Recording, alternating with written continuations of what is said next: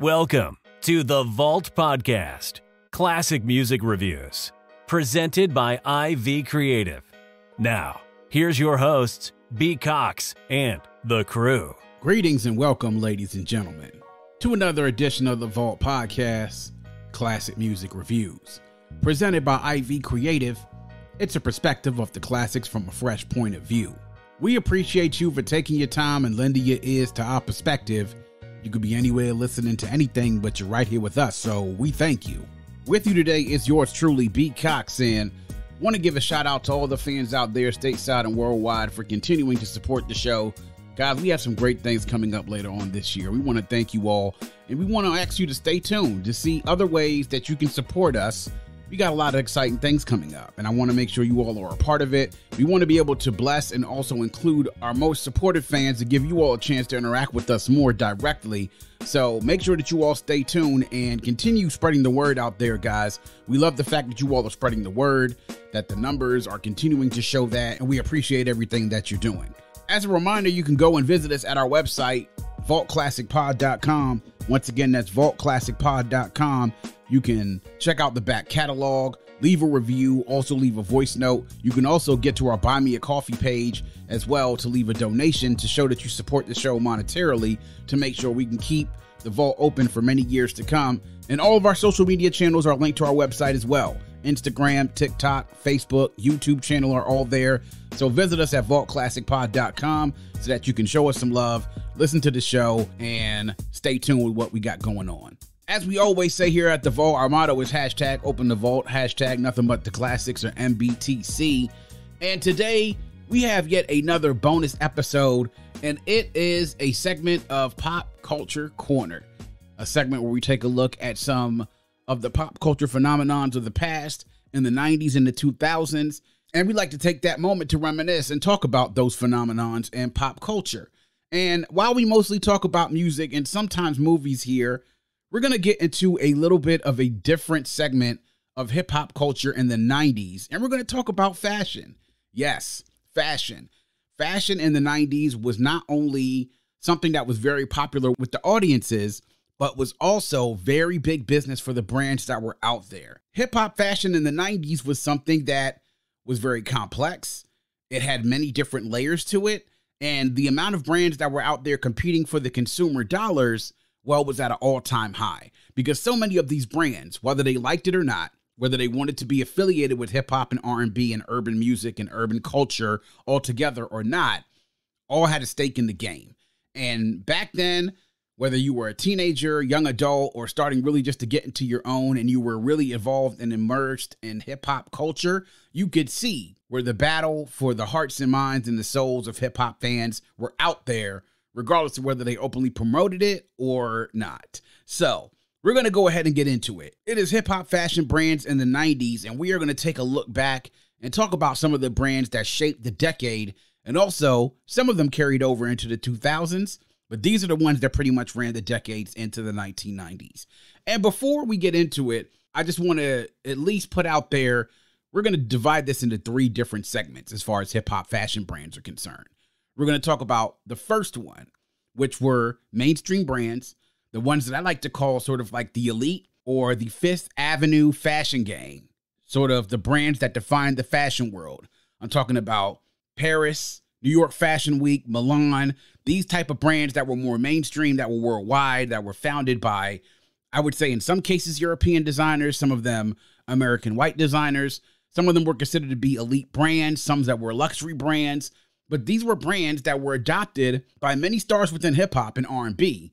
And while they weren't hip hop brands, it was something that if you were out and around that time watching videos, looking at interviews, seeing stars at parties, these brands would be on full display a lot of the places that you went. And we'll go into a couple of these in regards to how they fit in the hip hop culture. So the first segment, mainstream Fifth Avenue fashion world, that type of brand, the elite brands. You got to start the conversation talking about it at least with Ralph Lauren. And Ralph Lauren, the brand that makes polo, is a brand that was very popular, at least starting in the 80s with hip hop stars in the hip hop community. And then it bled right into the 90s. They were at the top of the decade. When you talk about brands that were fashion brands that were mainstream in Fifth Avenue, part of the fashion world, that were elite brands, as you say, that were at the top. Those were the ones that was at the top. It was Ralph Lauren and Polo, without a doubt. Well, later on in the decade, you had a challenger to that, and Tommy Hilfiger. And we all know that Tommy Hilfiger was absolutely huge. Tommy Hilfiger sort of emerged in the 90s and became a very popular brand among the hip-hop community.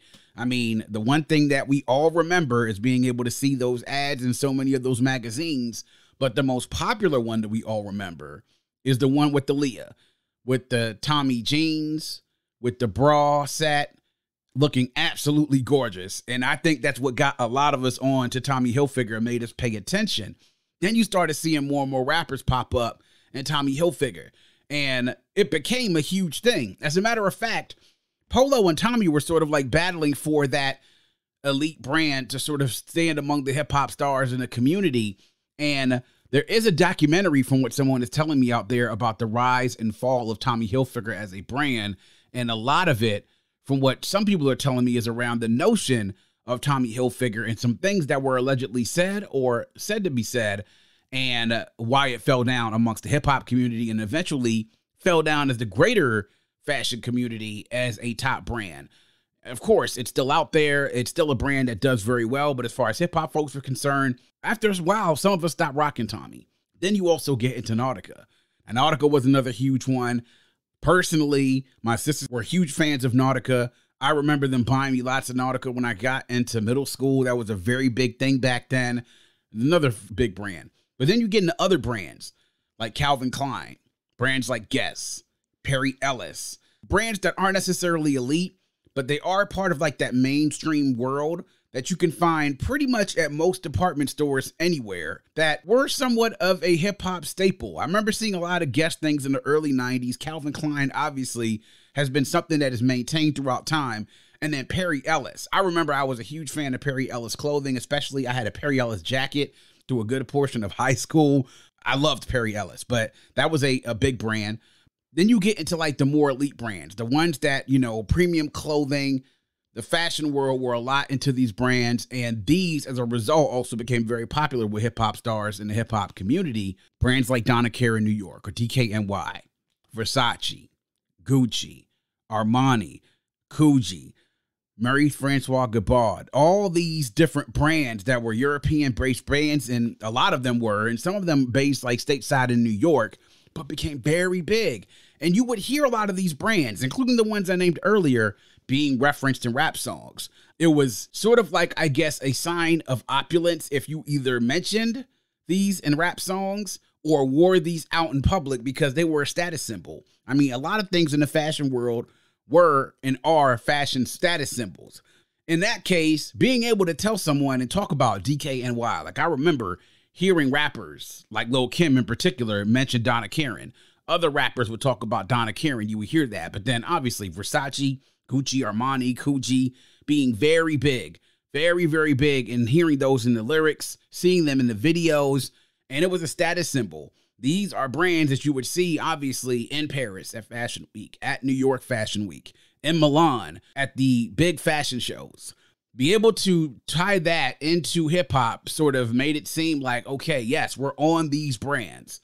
Then you also have other brands, Hugo Boss, Gap, all part of these brands that I sort of put into these mainstream Fifth Avenue brands that were brands that weren't hip-hop in nature. As a matter of fact, I would even say that some of them may have not necessarily wanted to be aligned with some of the acts that were sort of promoting their brands indirectly, not necessarily advertising them and being in ads and promos, because obviously the fashion world, they wanted to convey a certain type of image.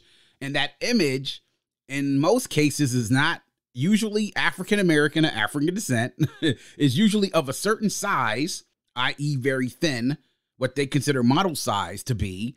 So I don't know if they necessarily like the idea of being associated with hip hop, but when you talk about the success that these brands had in the 90s, were they going to say no to the hip hop dollar? Absolutely not. I mean, just talking about a lot of these brands, and so many of these I really became aware of and what they meant when I was in middle school. And I started middle school, was 12, 13 years old. That's when I started noticing that when my sisters would buy clothes for me, because my parents would buy me regular stuff. My parents were not buying me Polo. They were not buying me Tommy or Nautica. They were not buying me Perry Ellis. But my sisters would buy me these clothes. Older sisters would buy me these clothes for me to go into middle school with. So I would go into middle school rocking that Nautica button-up or that Tommy button-up or that Polo. It was something that when you went in our middle school and as you got into high school, the older that you got, the clothing brands were a status symbol for a lot of us. And in the hip-hop community, it meant that too. So those are the first ones, that mainstream Fifth Avenue elite brands.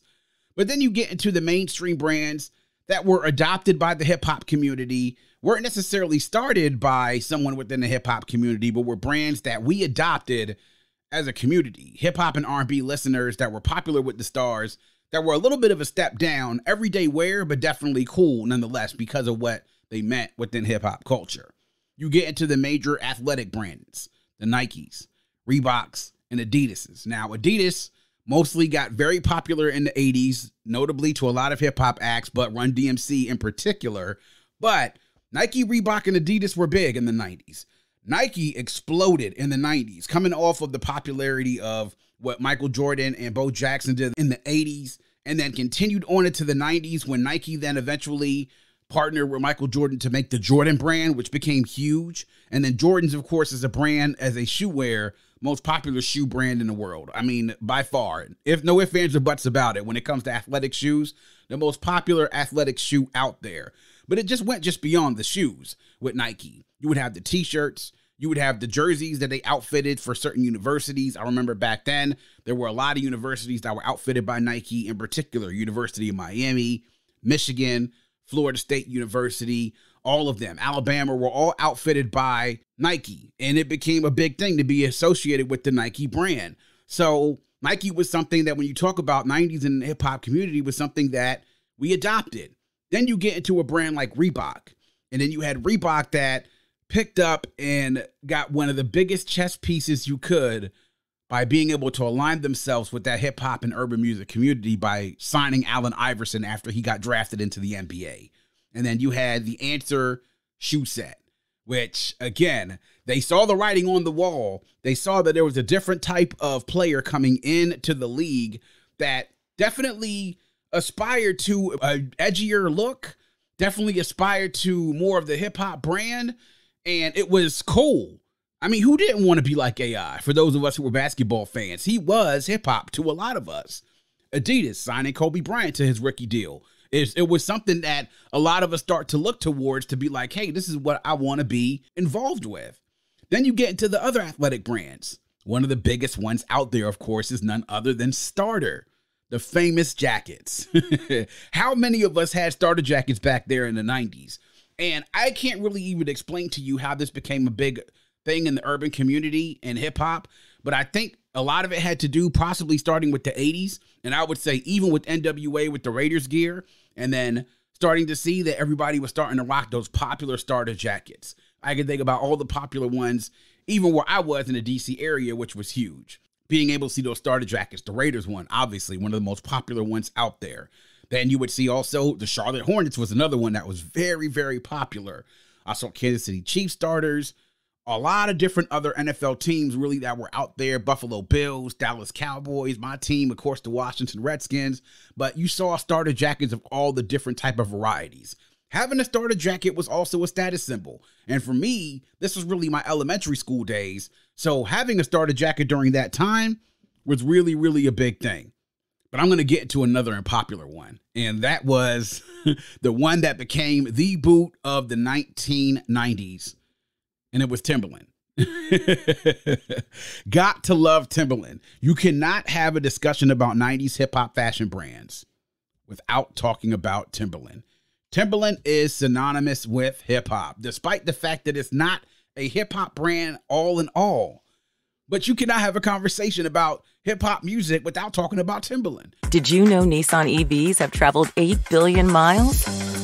Just a quick trip to Pluto and back. And what did we learn along the way? Well, that an EV can take on the world, like the Nissan Leaf.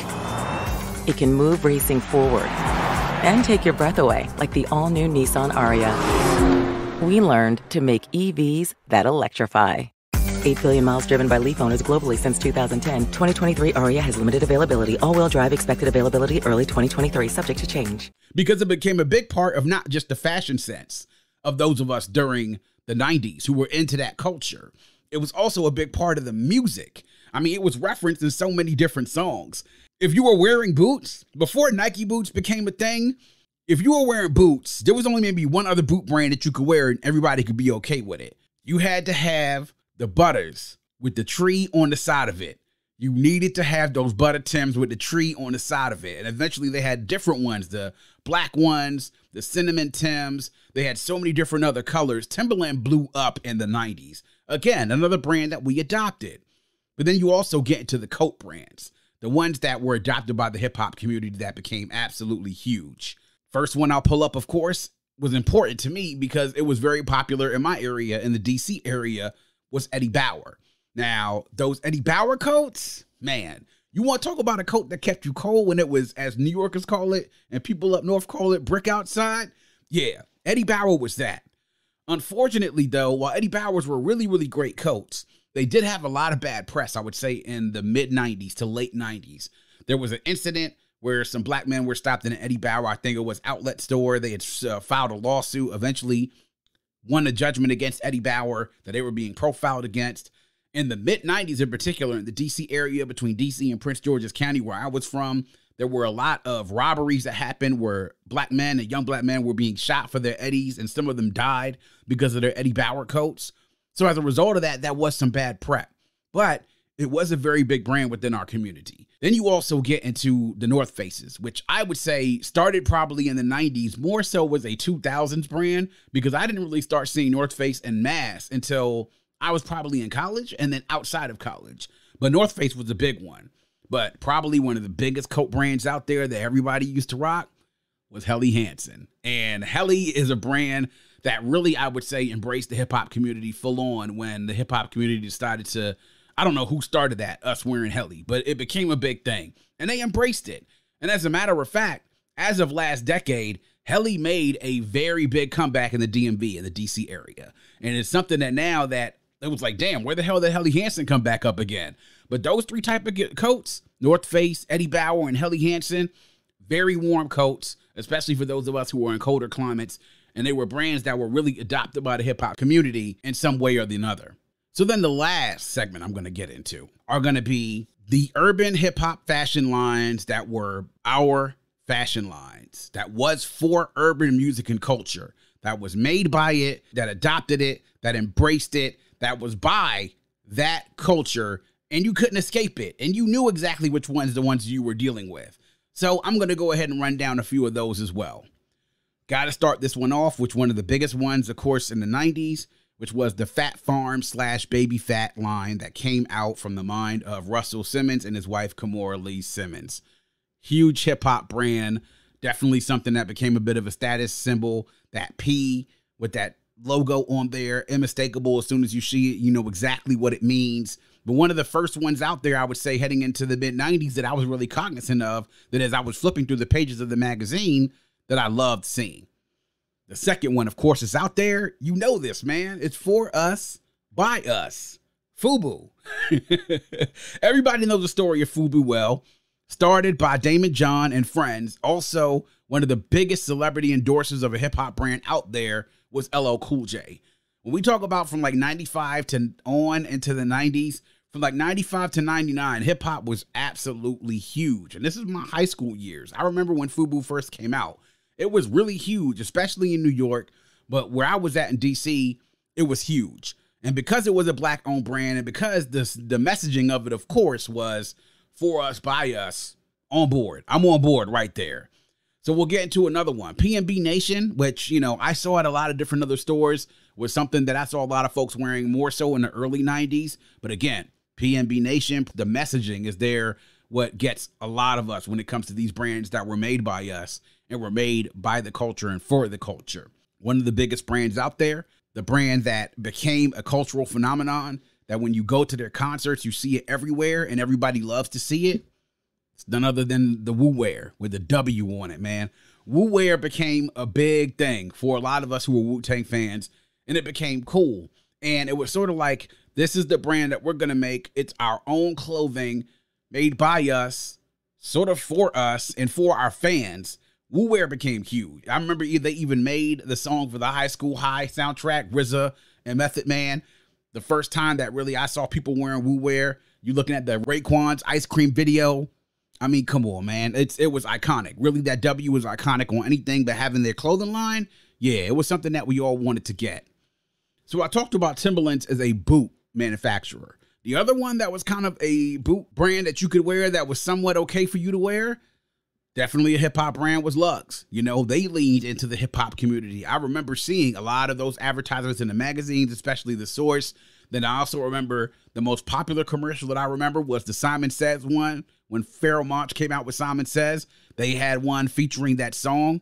Huge. But then you get into also other ones. We talked about another brand, Pelle Pelle. Pelle Pelle was sort of like a brand, almost like Averex. And I would sort of put them in the same category as you would like a Helly Hansen. They had great coats, but then they also had good shirts as well. I remember seeing a lot of Pelle Pelle being mentioned as well by Mobb Deep and Prodigy, also Jodeci. Then you had John get into the conversation. With Sean John, Diddy made up his own brand. And in the late 90s, this was a late entrance into the hip-hop fashion brand community. Once it came around like 98, 99, it sped off right into the 2000s and took off. And that really was a thing that I think surprised a lot of us, that Sean John, I would even say, reached a height that brands like Fat Farm and even FUBU didn't get to. I mean, let's even say another brand that came out in the 2000s that was started by, obviously, the Rockefeller gang, Rocawear, didn't even get to that level. Sean John reached a level that I think a lot of them never got to, as far as those urban fashion lines that were made by us. And it was huge to see how big it got, actually, as well. And so Sean John was one that started very late in the decade, but was a very big brand. One of the ones that has, I would say has one of the most talked about topics, and has nothing to do with the clothes itself, by the way, how it's pronounced. It's NYC. Yes, NYC spelled E-N-Y-C-E. And everyone, I remember seeing a post about this and everyone saying, yo, how do you pronounce this? Of course, the way to pronounce it is NYC. And having read a couple of articles and also heard interviews, that is the way how the brand is supposed to be pronounced, because it's supposed to be a phonetic spelling of NYC, New York City. But as it was, I guess, when they were developing it and with the Italians, and I don't know whether it was being made in Italy or that when they went to say the name, it was being pronounced as Anici. Because that's the way, I guess, in the Italian, how it was being pronounced. Therefore, that became the way it was supposed to be the correct pronunciation of it. But it's NYC, y'all. That's what it is. That's what the brand is. But it was a big hip hop brand, though. And as up into the 2000s, it still was out there amongst a lot of people. And I remember first seeing NYC when I was probably in my junior year in high school, if I'm not mistaken. Junior and senior year in high school. One of the OGs of the hip hop clothing brands. Definitely Karl Kani. I mean, one of the best ones. You saw a lot of folks rocking Karl Kani. Tupac in particular. There were other ones that were wearing Karl Kani as well. Lots of rappers were wearing that, Special Ed, in the early 90s. And he was a guy from Brooklyn that started a clothing line, and that really was something that they really leaned into the hip-hop community because it was one of our own. And then one of the last ones that I want to mention as well was Echo, the red background with the rhino. I mean, unmistakable. I remember DMX rocking Echo, a few other hip-hop artists that I can remember wearing Echo as well. It was very popular at my high school, Echo was. Echo Unlimited. Those brands, man, definitely were the ones that were of the culture, that leaned into us, that embraced us, that wanted to identify with being hip-hop and urban music. But then also you want to talk a little bit about the jean brands for the ladies. I can remember in particular 3 ones that I'll remember because of how they looked on the ladies when I was in high school and especially in college. There were the Sergio Valente jeans, the Tommy Hilfiger Milan jeans, and last but not least, the GOAT of all 90 jean brands, which was Parasucos. If you know, you know. If you know, you know. So those 90 brands, man, and it really was something that when we looked in the pages of these magazines, when you looked in the Source, it seemed like the pages of the Source and XXL, sometimes in Word Up and Rap pages, you would go and look at these brands. I mean, really how the hip hop magazines made their money were from advertising. And you had lots of advertising in these magazines, from the record labels taking out ads to promote their upcoming artists' album releases to clothing brands. And I would say the clothing brands were the ones that I remember the most vividly, because you would continuously see them on an ongoing basis, no matter what the issue was, on a month-by-month basis. And you would see the clash between those mainstream Fifth Avenue elite brands, seeing those Ralph Lauren and Tommy Hilfiger, and Tommy was huge, and Nautica, and being able to see the Marie-Francois Guibar and Versace and Coogee all being present in those magazines, seeing the commercials at times on television. Like, those were the brands that, while they didn't necessarily identify being hip-hop, they loved the hip-hop community money, because we always wanted to spend money, because it was like a status symbol for a lot of us. Seeing the Nikes every once in a while, the Timberlands, the North Faces, the Helly Hansons being advertised in the Source and then XXL. But then, really what reigned supreme was being able to see those urban fashion lines, the third categories. I always saw the Fat Farms and Baby Fats, the Fubu's, Woo Wears, Lugs, Pelly Pelly, Sean John, NYC, Echoes, Carl Kanais. You saw those in the hip-hop magazines all the time. There was a battle going on between those elite brands, the mainstream brands, and the urban fashion lines that were of the hip-hop community, of trying to get the consumer dollars all in their pockets. And it was interesting, because what it did was, and what I liked about fashion back then, is that there was something for everybody. If you had a brand that you liked, you could get with it and rock with it, and it was something that you wouldn't get the same thing from that brand all the time. The fashion was varied. The clothing, if you had a particular fit that you liked because a brand made that fit, you could go with that fit. Whether you wanted to be a little bit more rugged, you wanted to seem a little bit more street, and wanted to stay true mostly to the hip-hop community that was by us and for us, then you got those urban fashion lines that I'm talking about, those Fat Farms, Fubu's, Woo Wears, Lugs, Pelly Pelly, Sean Johns. If you wanted to show the elitism, yeah, you can go ahead and rock the Versace, the Donna Karan, the Tommies, the Ralph Laurens, the Icebergs, all those. And if you were kind of in the middle, then you rock the Nikes. You get some starters, or Timberland, or Helly Hansen, or Eddie Bauer. Like, that was the great thing about fashion back then. You had a lane that you wanted to stay in, and if you wanted to sort of get in and stay in, and sort of stay in fashion, you had a lane that you can go in. And that was a multiple different price points, and it could definitely be at whatever level it is that you were comfortable with, how you wanted your fashion to be. So, shout out to the 90s brands. Hit us up, man. Let us know what you think about the conversation. Were there some brands that we left out that I didn't mention? Hit us up and get us in the comments, social media, in the comments, of course, as well, and the episodes on YouTube when this gets up. Hit us up. Let us know what your favorite 90s fashion brand was to rock back there in the day. And what do you think about the brands then? And do you think there's anything that was out then that is making a comeback now that's still relevant? Hit us up in the comments on social media. We love to continue the conversation. And that is going to wrap up yet another edition of The Vault. Please make sure you are visiting us at vaultclassicpod.com. That's vaultclassicpod.com. There you can learn more about the show, check out our past episodes, join our mailing list, leave a review, or if so inclined, you can leave us a voice note. Click the blue microphone in the bottom right-hand corner to leave us a voice note to let us know what you think about the show, or to just show us some love.